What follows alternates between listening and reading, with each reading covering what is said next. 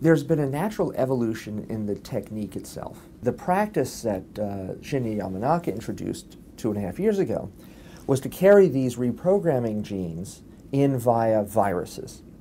The problem is that viruses insert themselves into the cell's DNA and can act as mutagens. It can actually induce the cells to become cancerous. So over the last couple of years, we and others have been working on ways of eliminating the viruses from the system. And now we have a new improved approach where we can, say, use a virus to carry these reprogramming genes into the cell, effect the reprogramming, the reversion to the embryonic state, but then we can remove the viruses.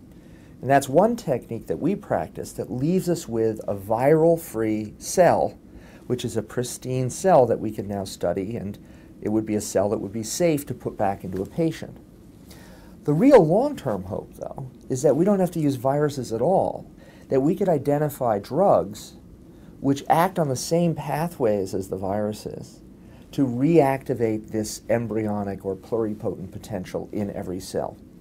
Initially, we expect we'd do it in a petri dish, but maybe in the long run, we'd even be able to learn how to affect these changes or transitions in cell fate, in the actual identity of a cell, from one type into another in your own body. That would be cell therapy. That would be the realization of one of the great ambitions of regenerative medicine.